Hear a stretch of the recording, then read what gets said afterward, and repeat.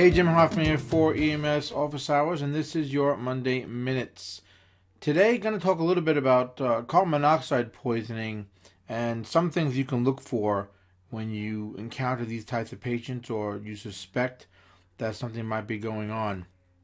I actually had a story years back where I actually had a call, and it was for nausea vomiting, and it was in a high-rise building in New York City, and it ended up being that the boiler had recently been worked on and was actually poisoning most of the occupants of the building. And my partner and I both were affected by inhaling the gases as well, and ended up being an MCI in the process. So the good part about it was that my partner and I sort of realized that there was a little bit more than going on in this person's house that called us, because the entire family was having nausea vomiting. Then while we were there, we had two pediatric patients that actually started to seize on us, and we immediately knew that it was more than just a common illness going on, and we put together the fact of the recent work on the boiler and things like that to lead us to believe that it was a carbon monoxide gas poisoning, and then ended up having to evacuate the building, and we ended up getting exposed to the gases in our attempts to evacuate the building and get these people out of the building. So it's important, I think, to know that these types of poisonings, while might not be all that common, this is the type of thing which sort of imitates a lot of different diseases or illnesses, and you got to really sort of put these things together as far as your patient assessment and events leading up to what was going on, to sort of put things together. You don't always find these patients at the fire scenes, right? It's not always at a fire scene. So just keep that in mind. So let's just quickly talk about this real quick, that, carbon monoxide is colorless, it's flavorless, it's odorless, and it's a non-irritating type of gas. It actually, heaters are one of the most common things you're going to find that ends up being the source of a sort of household or domestic CO exposure. Now, CO binds with hemoglobin, right? And it actually binds 250 times more readily than your oxygen. Okay, so what ends up happening is the patient is actually suffocating on a cellular level. Okay, so when you're looking at these types of patients, again, suspect it in any sort of fire type call you're on, smoke inhalation, or closed space.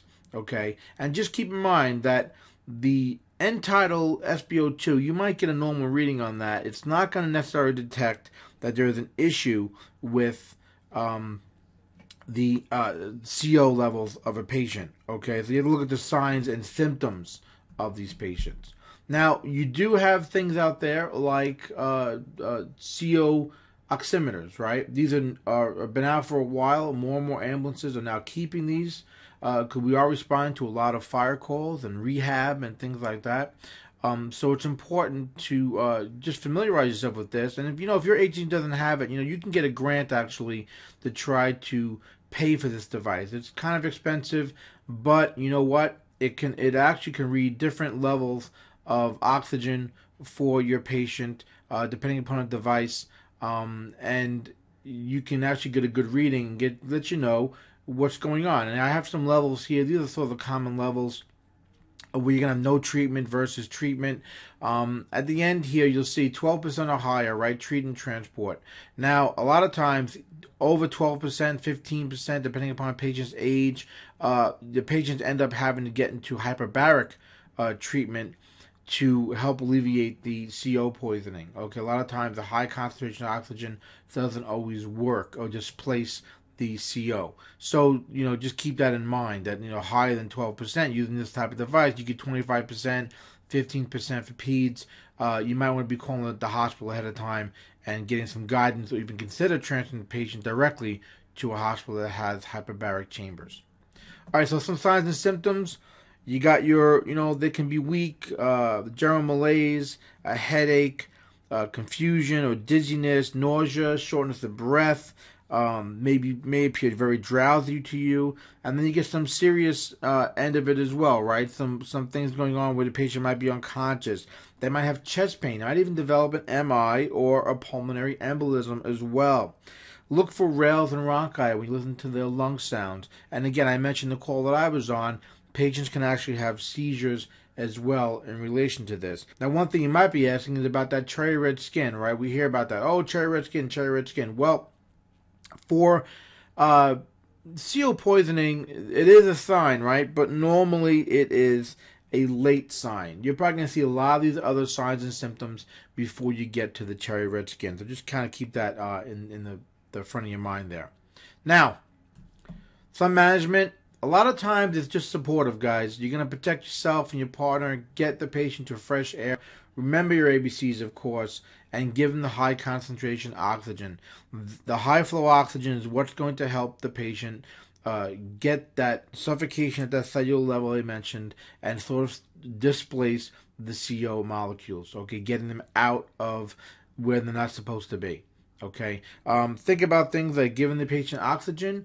Consider the ventilation. Maybe even intubation is going to depend upon, are we at that level of where they are unconscious, unresponsive, not being able to maintain their airway. As you might end up having to intubate these types of patients. Okay, a lot of the ones we see, guys, are what? It's basic headache stuff, right? Basic dizziness, or maybe some mild confusion or feeling weak.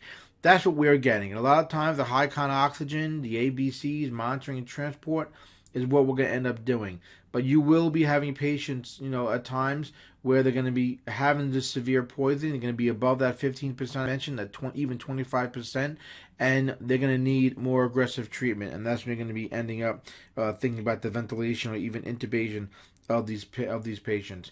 Do the transport, and again, consider taken to a facility that has a hyperbaric chamber, and don't delay seeing treatment for these guys. Get them to the hospital. You're going to need radial blood gases drawn up on these patients, and again, a lot of time the treatment ends up pretty much just being supportive for these types of patients. But consider the entire scene, how the patient's presenting, what you can do for them on scene versus what can be done at the hospital in hyperbaric chambers and radial blood gases and things like that.